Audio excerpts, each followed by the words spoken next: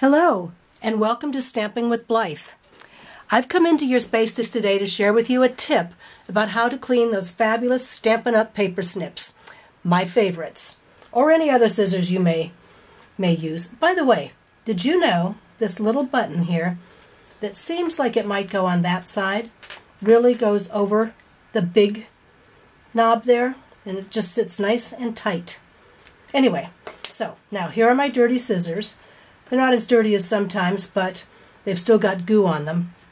I have found that for me, Goo Gone is the best thing to make my goo gone.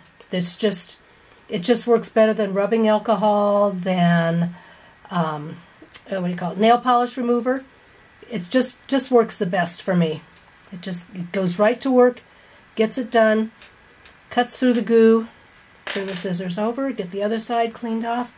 I've got a nice big piece of tape on this side of some sort, so get that off. Sometimes you need a little assistance. Look at that, a regular piece of tape. Okay, and as soon as you're happy that you've got all your goo gone, just take a paper towel and wipe off the last bit and wipe off the residue of the Goo Gone. Get it nice and clean. And now they just open and close so much like silk. There you are.